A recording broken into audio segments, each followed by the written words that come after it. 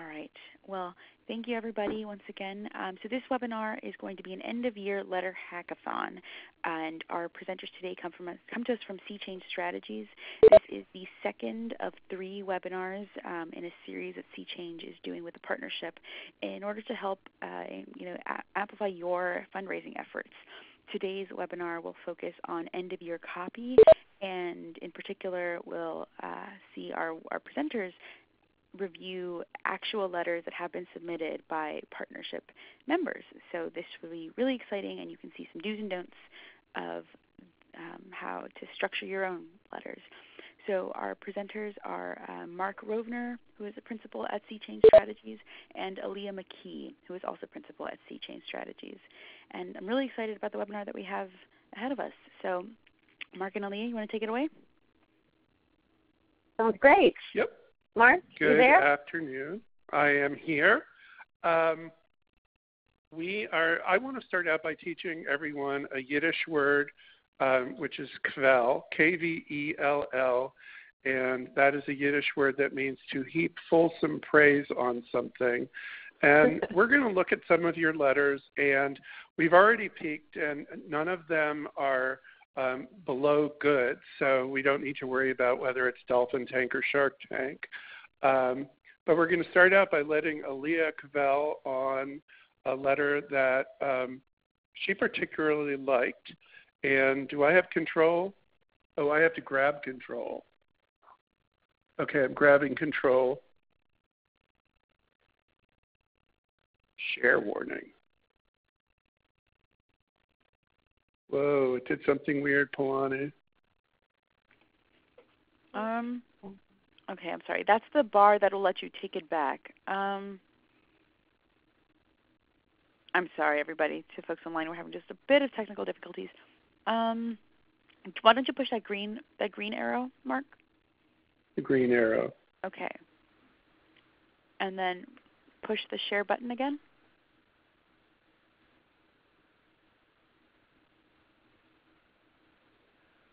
When you were sharing, hit OK. Oh, there we go. Can you all see a big number 6, Polani? I can. Yep, it's right. Excellent. We're back in business. I'm going to start. We're back to kvel, and here is the letter that Leah wants to kvel over. Fantastic. So I'm going to give folks a little heads up. Michelle from NC Child gave us permission to use this letter, and she has been participating in our one-on-one calls, and she actually made them 1-on-3 calls, and she brought on her copywriter and her designer and herself to take a look at the concept that they were coming up with for their end-of-year campaign. And they really wanted to sort of hone in on this idea of be the voice. And they wanted to talk about how people in North Carolina could be the voice for all of the beneficiaries that NC Child advocates for. So this is an example of be the voice for medically fragile children. And they have a variety of these that are going to be launching both online and offline throughout the year-end season. Now, when she and I first talked, they actually were talking all about their successes.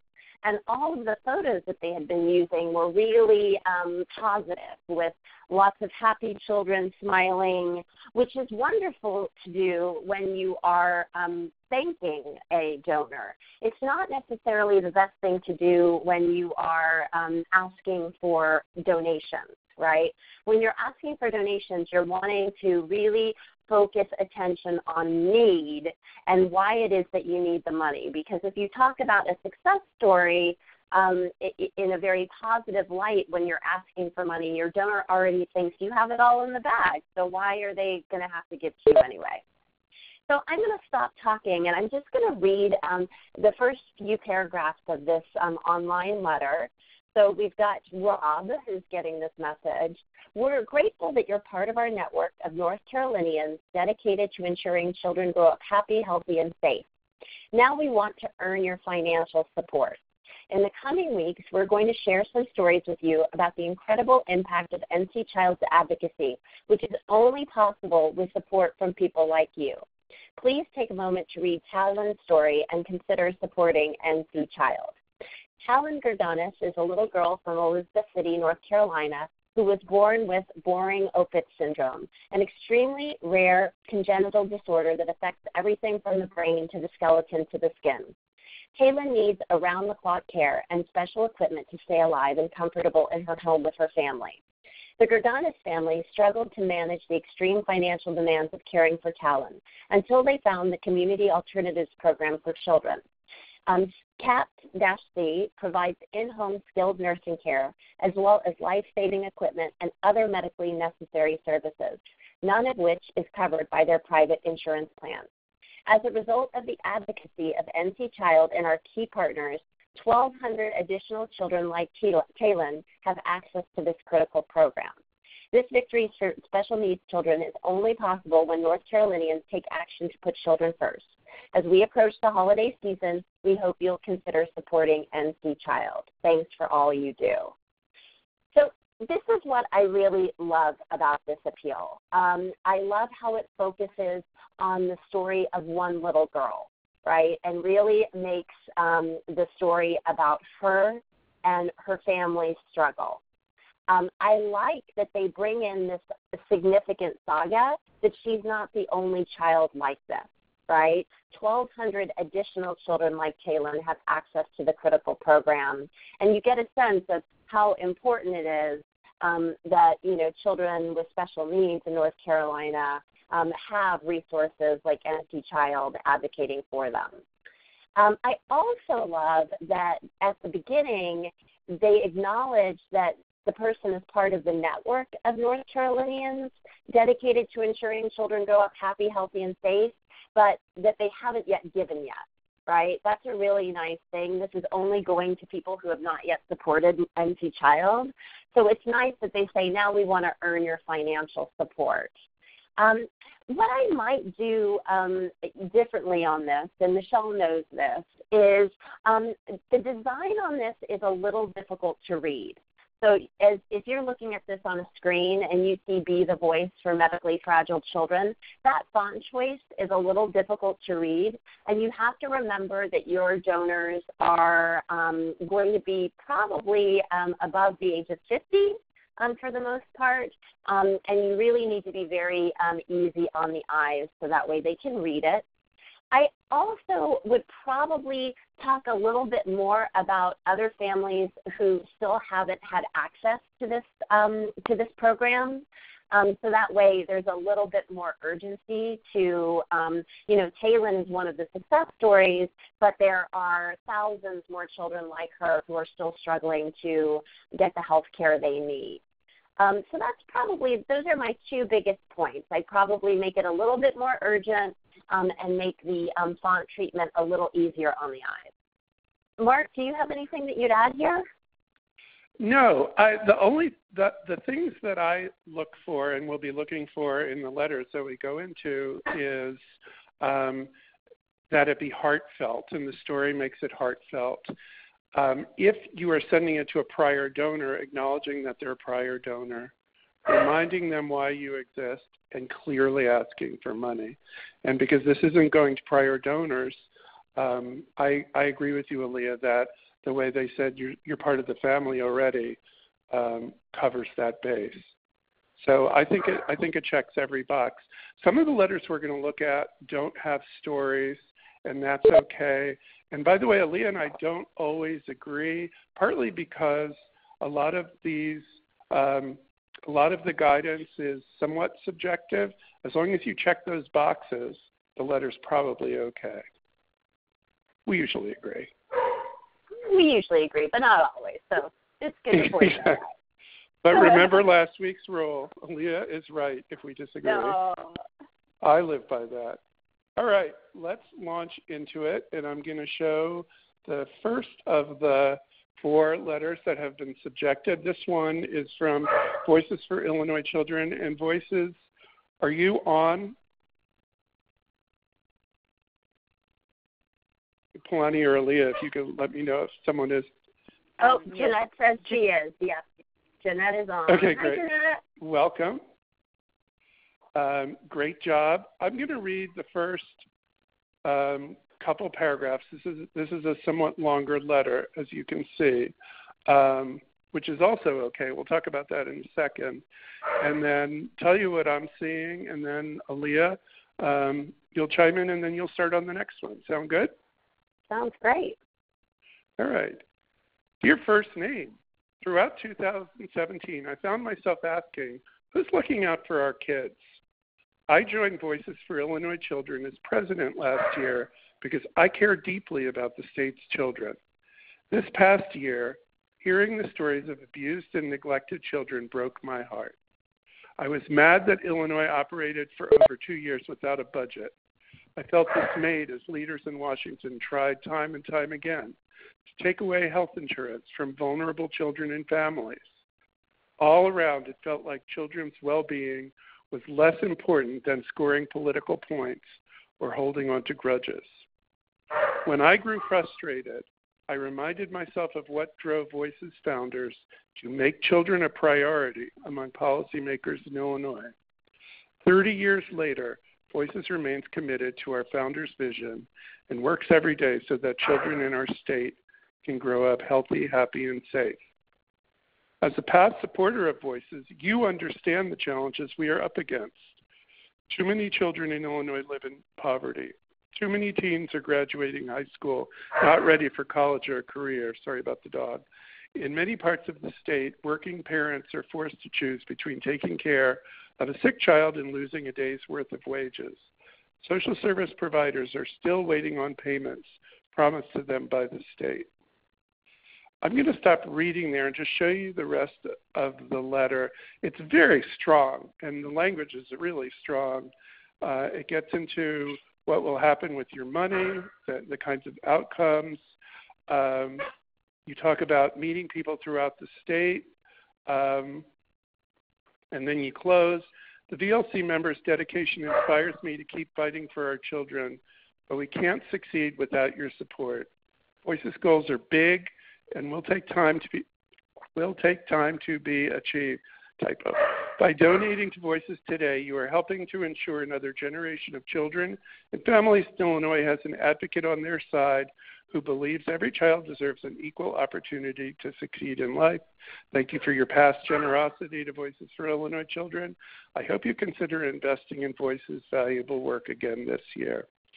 So just to pull the focus back, is it emotional? Yes. Your heartfelt feelings convey that emotion well.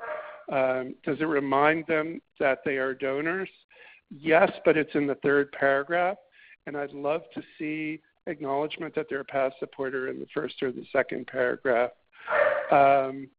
Is there a clear ask? There is, but again, I would like to see the ask come way up into the second paragraph. I think the letter gets particularly strong with this paragraph as a past supporter of Voices who understand the challenges. That's a really powerful paragraph. And I wonder if shortening the paragraphs that lead up to that wouldn't make things tighter and sneaking an ask in before you give that litany of problems. I think that's all I would do. I really like this letter. Aaliyah? Yeah, this is actually a place where Mark and I are going to disagree, not in the fact that I don't like this letter. I love this letter, but I wouldn't cut anything from the first couple of paragraphs. Jeanette, I think I feel your frustration in this letter.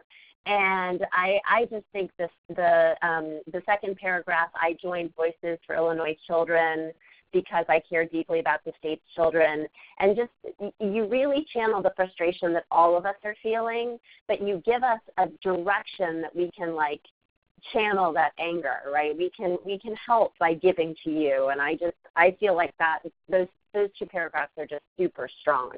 And it also made me feel like I got to know you. And this is something we talked about at the workshop that we did in June. Remember, you are a protagonist in the story. And I think that Jeanette just did a fantastic job of making herself a protagonist. A question just came in from Terry Haven. Is the second letter too long? How long is too long? So this is a great question.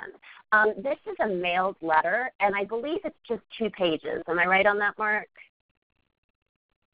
Yes, it's 2 pages. Oh, okay. I think 2 pages for a mailed letter is A-okay. I really love that it drills down into what your support will do. Mark, will you scroll so I can see some of those bullets, please?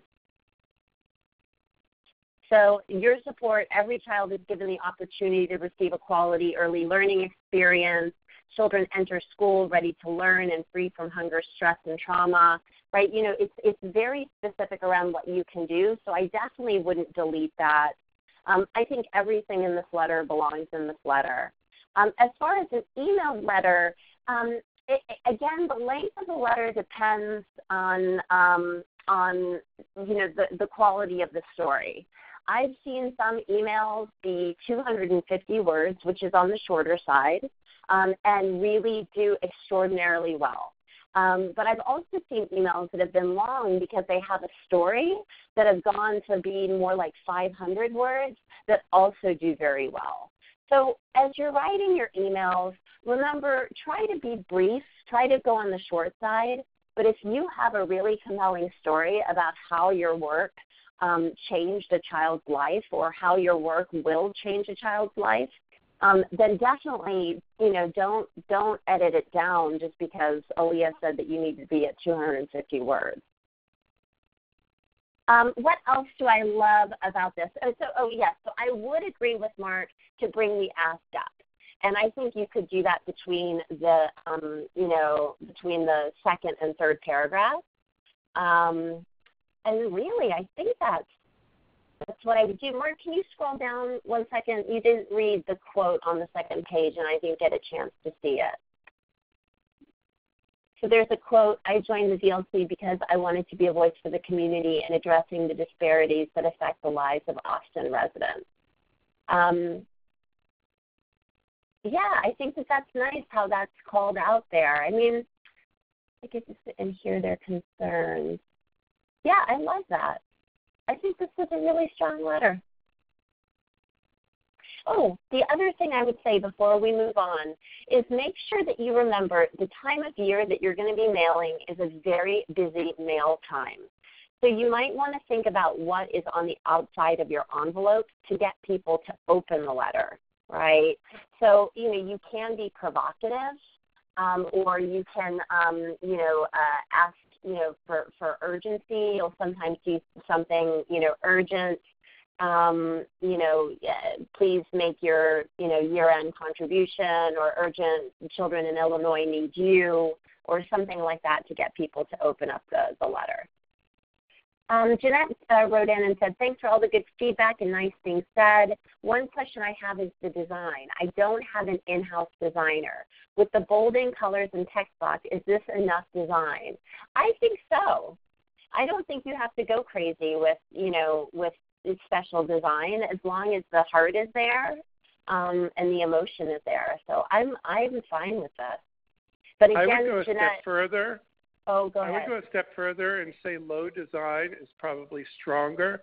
Something that looks like a brochure, and we'll see one, doesn't feel like a personal letter to me. Yeah. But the only thing I would add to that is, it'll be on her letterhead too. That's great. Is think about what's on the outside of that envelope. And that doesn't have to be highly designed, but just some kind of writing that's just like, please, open before December 31st or something that gets people's attention. Helen Smith has, should you use regular stationery which lists board members on the side? I think that's great, particularly if your board members are prominent folks that people will recognize, then I think that's great. Mark, do you disagree? No, I would make this as close to a personal letter as possible. If that's the stationery you usually use, that's the stationery you should use here. Yeah. Unless someone everyone hates is on the board.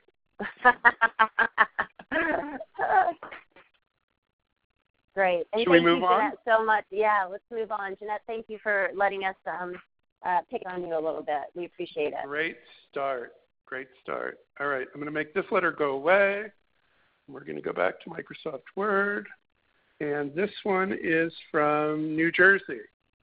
Oh, fantastic. Fantastic. So, go ahead, Mark. no, I was going to ask if New Jersey's in the room. Is New Jersey in the room? Okay, Mary's there. Hi, Mary. It's good to have Mary. you on the call. All right. Liz, you want to do the honors? Yeah, I'm going to take the first crack at this one. And again, I'm going to read it aloud, not to bore you guys, but just so that way we're all on the same page, literally. All right. So the election results are in. New Jersey has a new governor and new legislature. Now the real work for our children begins. You can continue to make a difference for New Jersey kids. Because of you, $25 million was included in the state budget to expand preschool in 26 districts to more of New Jersey's 3- and 4-year-olds. Because of the school breakfast campaign, 105,000 more children are eating breakfast in school so they start the day ready to learn. And school meal programs bring more federal dollars to New Jersey. But there is more work to be done. Nearly 302,000 children from low-income households are not eating breakfast at school. A considerable challenge is looming on the horizon involving New Jersey child care centers. Each year, the state provides financial assistance in the form of subsidies to help pay for child care for approximately 80,000 children from low-income families, enabling parents to participate in the workforce. The legislature has not increased the subsidy for infant care since 2008. Today's infant care subsidy is the same $32.12 a day established nearly a decade ago. But now that barely covers the cost of keeping the doors open, like staffing, supplies, rent, and utilities. And it leaves nothing to cover repairs, let alone invest in quality improvements like facilities, upgrades, and staff training. The shortfall has driven up turnover and begun to undermine the ability of centers to meet critical safety and care standards. Okay, I'm going to stop there. So I love the way that this letter starts, right? The election results are in. We have a new governor. We have a new legislature. Okay, we're tabula rasa. But now the real work for our children begins, right? On the second paragraph, Mary, this is the good news, and that's wonderful, but that should be in a different message. That should be in a cultivation message that goes out separate from this appeal. Because really what you want to do is say the real work starts now, and then you take a whole huge paragraph and take a look back, right? So I would cut paragraph 2, not because it's not worth bragging about, but because it belongs in a different touch point. It belongs in a cultivation. I love a considerable challenge is looming on the horizon involving New Jersey. I'm sorry. Except I threw out the baby with the bathwater on paragraph 2. The 302,000 children who are not eating breakfast at school, that could, definitely be in this message because it's an important point for why people need to support you. Now, Mark, you've read this whole letter. Does the remainder of the letter talk about the? I'm sorry. Can you scroll up? Does the remainder of the letter talk about the child care centers? The remainder of the letter goes a little more into the child care centers with a couple of paragraphs, and then talks about this campaign we deliver for New Jersey children. Okay, great. So let's scroll up. That gives me a little more context. I appreciate that. So Mary, what I'm seeing here is that I really like that then you focus in on child care centers as a story, but I did get confused with all of the statistics. So really think about what statistics you want to throw out there. And this might be a moot point because paragraph 2 had a ton of statistics in it, and once you take that out, it won't feel as statistic heavy. But while I was reading it aloud, I was having trouble keeping track. I felt like I was having to do some math problems. And that's the last thing that you want someone to have to do is have to think through math to try to figure out, what is the story that you're trying to tell them. So that's one thing I would say is, make sure that you're not relying too much on statistics. And then scroll down, Mark, please.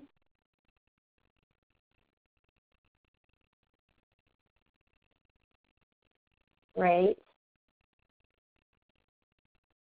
Then I just make sure that you really do connect the child care centers issue with the campaign goal. Since you've led with that as your main story, just make sure that that's part of your campaign goal. By donating today, you can also help to make sure that there's something about child care centers in those bullets to make that sort of become more cohesive. Mark, I'm curious about your additions here. I agree with everything you said. I would be really tempted to get those paragraphs partner with ACNJ as we proudly launch and the campaign goal way up, way up, even before I get too deep into the child care story, because that's the ask. And you want the ask as high as possible. Also, the one piece of that paragraph Aaliyah flagged, which I agree with her, because of you, that's something that all of you should be looking for an opportunity to put in the letter. It's an easy clause to put in, and it gets the all-important you into it. But you don't need you can attach that to almost anything. So that's my only thought, is to move the ask way up. Yeah. So I like something like, I agree with you, Mark. The election results are in. You can continue to make a difference for New Jersey kids. Scroll down, Mark.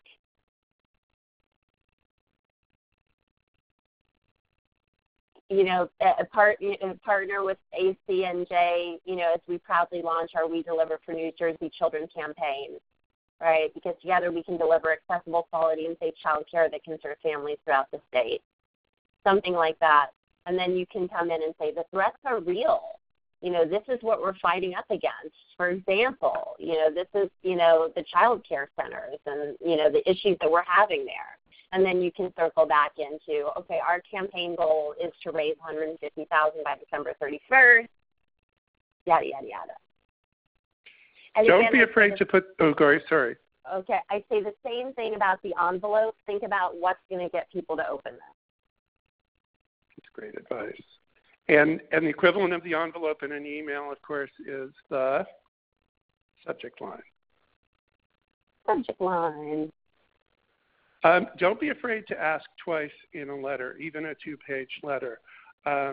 One advantage of moving these couple paragraphs up, is that may be all they need to see. If they're a current donor and they know you and you've acknowledged them as a donor and there's the ask, they may not need or want to read on. They may just be ready to check the boxes, hopefully joining the champion circle, write their check, and be done with it. Otherwise, great job. And before we move on, and I know we need to, I do want to say the last 2 messages had 2 very different leads, right? The first one from Jeanette in Illinois was, hey, it was very personal. And she was like, I've been wondering where, who is the voice for America's children, right? And so it drew me in because I was like, I connect with this woman. I feel the same way she does. I'm there. This one connected with me because I felt this urgency. I felt this immediacy, right? The election results are in. New Jersey has a new governor and a new legislature. Okay, so what does that mean? Why? That'll get me reading because I feel like this is an opportunity, right? So as you're thinking about your leads, think about what is it that's going to get my reader one more paragraph in, right? Because once they start reading the first paragraph and they stick around, they're probably going to read through most of the letter. And just for the record, I think you're right on the first letter. I am persuaded about leaving those first two paragraphs in. All right, Jeanette, definitely listen to that because I love those paragraphs. Don't cut them. Don't cut them. She's right. She's right. All right. Next one up. All right. Next one up, I will read, and it is from the Schuyler Center. And I really, here's the letterhead. Looks like a personal letter. Dear Salutation, we can't and have never been able to do it without you. It began in 1872 when Alexander Hamilton's great-granddaughter, Louisa Lee Schuyler, brought groups of ordinary citizens together to combat the horrid conditions in New York's poorhouses, and has continued nonstop to 2017 when together we defeated the most devastating congressional proposals to cut Medicaid. Your compassion and your financial resources have allowed us to shine the light on one of Louisa Lee's fundamental principles that state government can and must be made to work for children and families. We need your financial support now as much as ever. Story here. At the Schuyler Center, we are fighting worthwhile fights on multiple fronts simultaneously. Here are a few examples. Congress has yet to authorize funding for the Children's Health Insurance Program, and New York State has said it will run out of money in early 2018 for the 344,000 New York children covered by this program. We cannot let this happen. Your donation will support our staff working tirelessly with New York's congressional delegation to authorize CHIP funding for several years. As medical and behavioral research demonstrates in study after study, the first 3 years of a child's life have lifelong consequences, medical, financial, and behavioral. Your donations have supported Schuyler being at the forefront of this work in New York State, pushing for better systems of care for children covered by Medicaid. This has led to a new initiative by the Medicaid program called the First 1,000 Days, which will focus on those crucial first 3 years of life. I have been invited to lead this incredible initiative. Your role in supporting this work is vital. Important policy and advocacy work for those living in poverty does not always get foundation funding. Certainly the direct discussions and visits with our elected officials don't. And often we find ourselves vying for legislators' attention with denizens of well-resourced professional lobbyist firms, individuals paid by large institutions, and wealthy individuals. Your donations give us the flexibility and time to build relationships and address policy matters in unique and creative ways. Louisa's fight in 1872, her Citizens Brigades fights in the late 1800s, the fights fought for those living in poverty and disadvantaged by life's insecurities over the subsequent 150 years, and the fights Schuyler Center takes on today are all incredibly challenging. They have been fought by a well-respected, ever-independent Schuyler Center. We can only maintain and build on that independent voice with your help. Please give today. Your generous gift to the Schuyler Center will ensure New York's public policies benefit everyone, not just those with money and power. Thank you in advance for your support. P.S. Did you know that over 30% of births in New York State did not receive adequate prenatal care? All right, there's so much I love about this letter. This is yet another way of opening the conversation by placing the donor and placing the Schuyler Center in this arc of history. I think is extraordinarily powerful. You're not just doing one thing in one moment. You're part of this longer-term effort, and that comes through loud and clear. The only thing I would do with that first paragraph is that first sentence is very long. You have a couple of really beautifully written, but maybe too long sentences that would be more powerful if they were cut in half. Don't cut anything out of them, just make them into two sentences. You've got the ask right after that inspiring lead. You've got two reasonable examples without too much without too many statistics, which is an important thing. I wonder, because you've been invited to lead that first 1,000 Days initiative, if it shouldn't go first. I felt like that was a big reveal, and might have wanted to see it up a little higher. You've done a really good job of placing the donor in the story, and you do it again and again and again, and that repetition matters. We can and we have never been able to do it without you. We need your support. Your role in supporting this work is vital. I liked this explanation. It made perfect sense to me that you're asking the donor to give you funds that you wouldn't otherwise have access to and be able to do things you wouldn't be able to do. Again, the repeated ask is great. The repeated thank you is great. I would say no stories. I think this letter is as long as it needs to be to get the job done, and other than making sure that sentences don't require 2 breaths to read out loud, I wouldn't change much. Aaliyah, how about you? Man, I echo what Mark said, Helen. I loved that first paragraph. I would agree with Mark that the sentences could be shorter. People are now used to reading like online copy, which tends to be very short and brief. So just think about shortening the sentences. Again, don't cut out any of the content, just make them shorter. And then I'd also break up your paragraphs. They're a little thick. And even though they probably are exactly how, the MLS would want you to, is it MLS or APA? MLA. Either way. The MLA, yeah, it's the MLA and APA. It's probably A-OK according to them, but you might want to break up those paragraphs a little bit so people can skim. I love the origin story.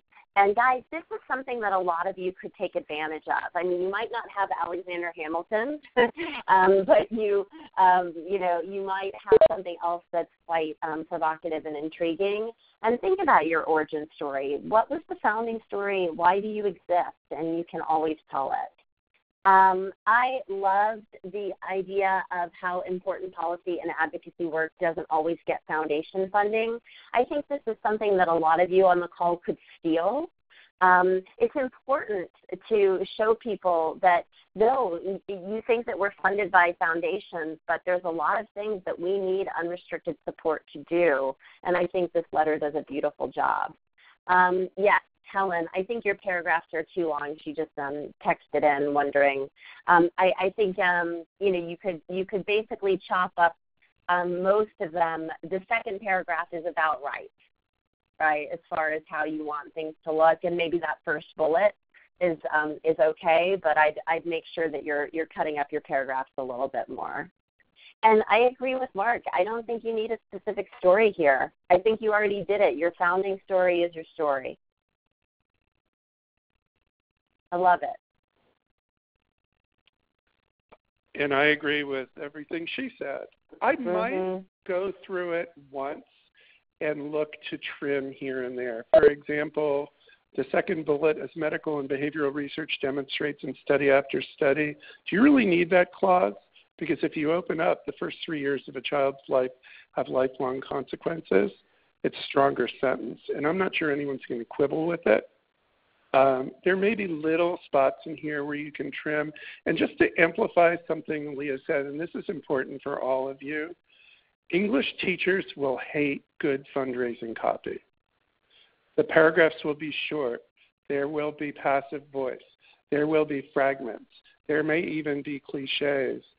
And that is okay, because the purpose of this is not to get an A in English. The purpose of this is to get someone to write a check.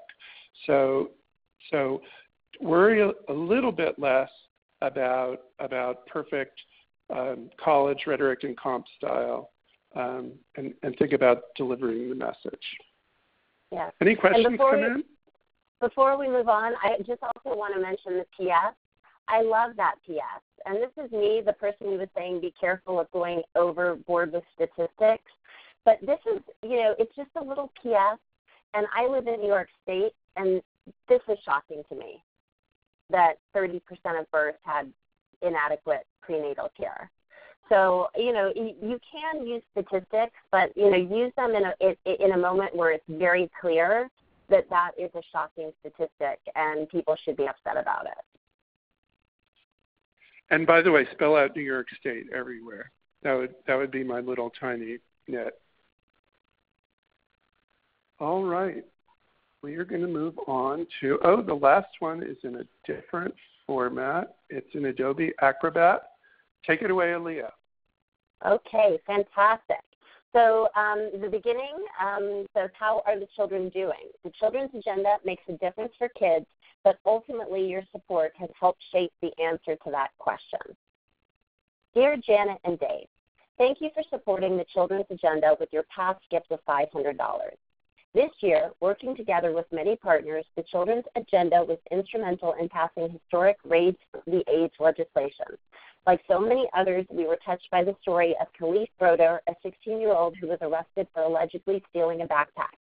Khalif always maintained his innocence and spent 3 years at Rikers Island with adult inmates, 800 days of which were spent in solitary confinement.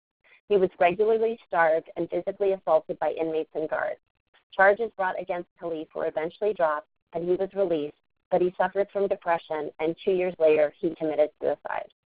On April 8th, in response to this tragedy and with our support, New York State passed the strongest measure to raise the age. The difference it will make is substantial. It will break the school-to-prison pipeline. Then there's this quote, it's easier to build strong children than to repair broken men, Frederick Douglass. We need your help to make this happen. Please give now using the attached envelope or click the donate button at the website. Sincerely, and is there a PS mark? Yep. Sincerely, Larry Mark. And then you've got the children's agenda. And I think is the second page the same one, only just to a different group? Yes. Fantastic. And then, guys, you'll see in the purple box here, there is some statistics, which is this is an interesting way to do it, right? So that way your letter copy isn't super statistic heavy, but if people want to get, the rational brain working, it has this nice sidebar that sort of shows them that. I'm going to tell you what I love about this letter. What a story.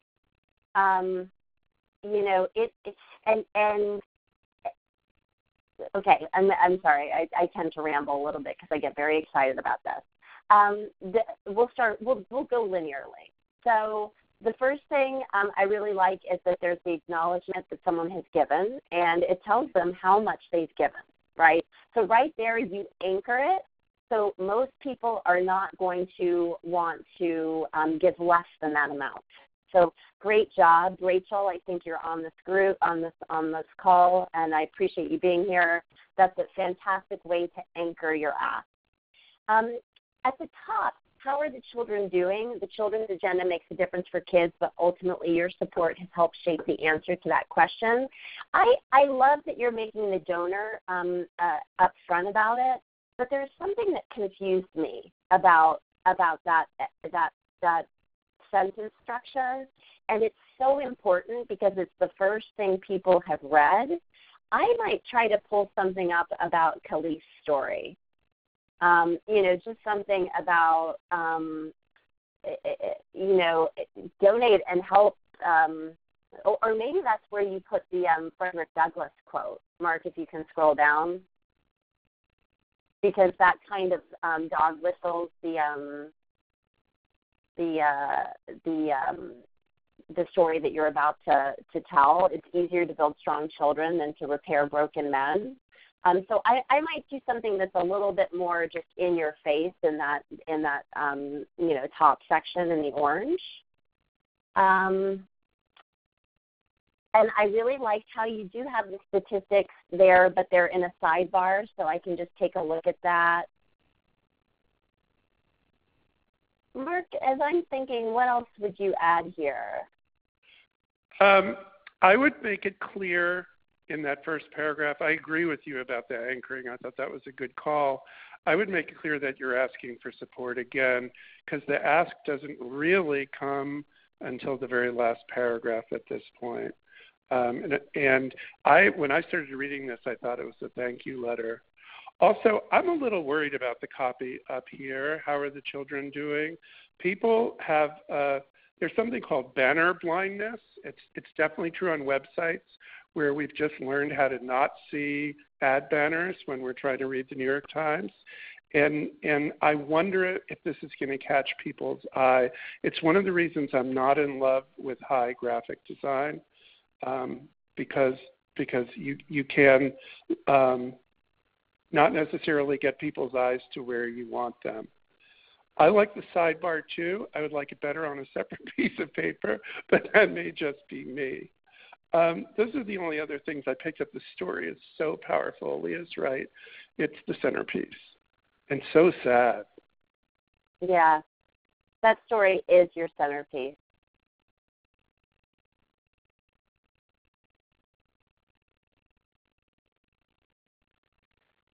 I think that's all I got. Yeah, I think I'm with Mark. I might try to take this into a less highly designed format, and really make the focus on the story of Khalif, and that you're the voice for teenagers like him who don't have one. So, but man, did you make the case one. for support? Yeah, you sure did. So all the boxes get checked, and who knows? Maybe if you tested highly designed against low design, high design would win. In general, it doesn't. When most organizations spend the money to test, low design does tend to win, particularly when people are giving $500, $1,000, a couple $1,000. Yeah. They're looking for personal contact.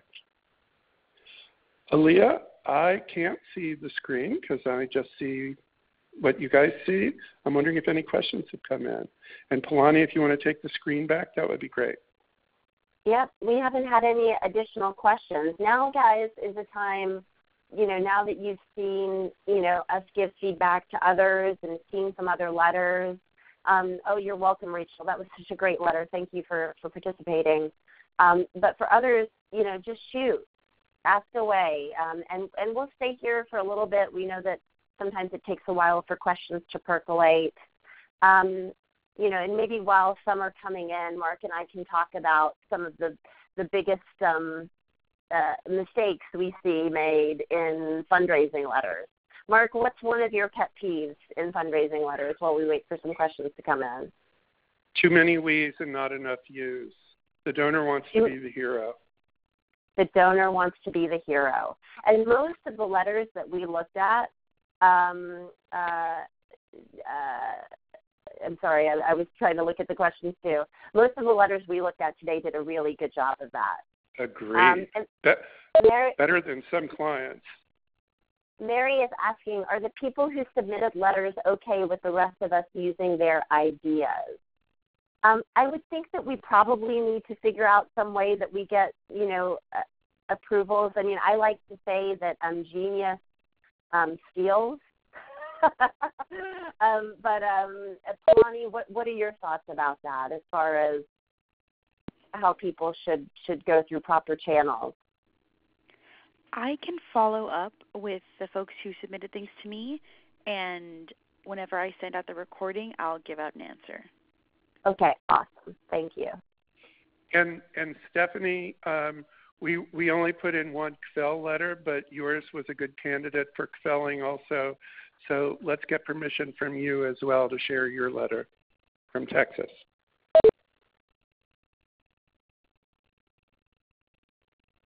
All right. We'll still wait for a few other questions to come in, and I'll tell you my pet peeve on letters. I would say it's too many math problems, too many statistics. When I read lots of statistics, it's really hard to, like I said, to anchor them against what is okay, what's normal, what's not.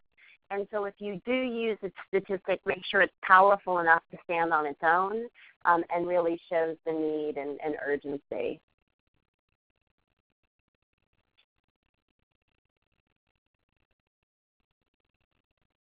We are not having any more questions. Maybe we'll wait. We'll do one more round of Mark pet peeves, and then we'll cut it off if we haven't received any other questions. What are my pet peeves? These letters are so good, they're not popping to mind. I agree with you completely on stats. Sometimes an organization will get a little too enthusiastic about talking about its inner workings instead of the why. It's one of the reasons why the letter that had the bullet points of what your money will do was so powerful, because it was all about the why. It was all about the outcomes. It was all about these children will be fed, these children will get the medical care they need, instead of this department will be funded, or we'll have 4 more researchers working. Yeah. Rachel just asked the question, how about pairing direct mail with e-appeals, do's and don'ts? I will grab this one, and then Jeanette has a great question after that. Do pair your direct mail with your e-appeals. I have tested pre-e-appeals and post-e-appeals, and I have never come to a conclusive answer.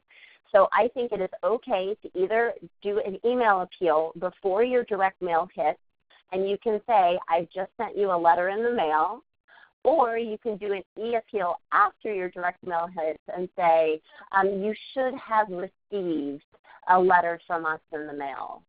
I would have the email content be very similar to what is in the direct mail, only shorter, and really just have them echo each other, right? Because that's the power of it, is making sure that you're cutting through the clutter. So if people saw your email and then they go to their mailbox and see your letter, they're more likely to pay attention to the fact that you sent them something. I definitely like Michelle in North Carolina's approach, that she's doing Be the Voice across all of her communications in December. So anything with direct mail is going to have Be the Voice on it, and anything on email is going to have Be the Voice. So it brings like this cohesive campaign umbrella together. So, people know that it's coming from NC Child and that it's their Be the Voice campaign. I think those are really my do's and don'ts. Can I share a net? Yeah. Email brings, I don't disagree with any of that. Email usually comes with images. And one of the things we see in email, one of my huge pet peeves with email, is when the image contradicts the story. So you've got this incredibly sad story of this kid who was imprisoned at Rikers and then commits suicide. And this is not a good example because the picture didn't disagree, but I've seen organizations have a story that sad and then have a smiling kid, and it creates real cognitive dissonance. Yeah, I agree. I absolutely agree. I kind of felt like that a little bit with the image that was on Rachel's letter, because the story was so powerfully sad, and the image in that banner was a little bit, you had someone who looked kind of middle class with, a black teenager with, then there were some white girls in the back. It didn't feel like it connected directly to the story that I was reading. So I think that's a good call, Mark. And then just the last question we have here are, what are your feelings about giveaways? I recently got a pair of socks. So anyone who has listened to an NPR drive knows about premiums. And I like to say that once somebody's a premium donor, they will always be a premium donor. Mark and I have done a ton of research on behavioral economics, which is sort of the science behind marketing persuasion, the science behind human behavior and why we do things that we do. And once you shift someone into a market frame of mind, they really get out of their social norm frame of mind. And when you get someone into a premium, like you're going to get this calendar, or you're going to get this wall clock, or you're going to get this pair of socks, you move people out of giving because they're mission-driven into because they are transactional-oriented. So, some of my clients do use premiums because they're like, hey, at least we get new donors on the file, but the quality of those donors is going to be less. So for you guys who are building your individual donor programs, I wouldn't do premiums, because why get yourself in that turmoil as you're starting? You might as well find those mission-driven people and not sort of get yourself in a bind about trying to keep premium donors when they don't really care about what you do. What she said. All right, guys. Well, thank you so much for joining us. We hope that this was a helpful webinar. Sometimes it's really good just to see other people's letters get critiqued, and we wish you all lots of fun writing time. And a successful year end. Yeah.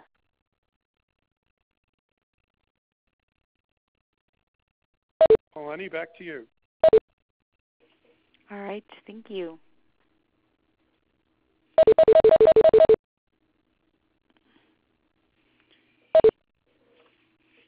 I guess we're done. Bye, everybody.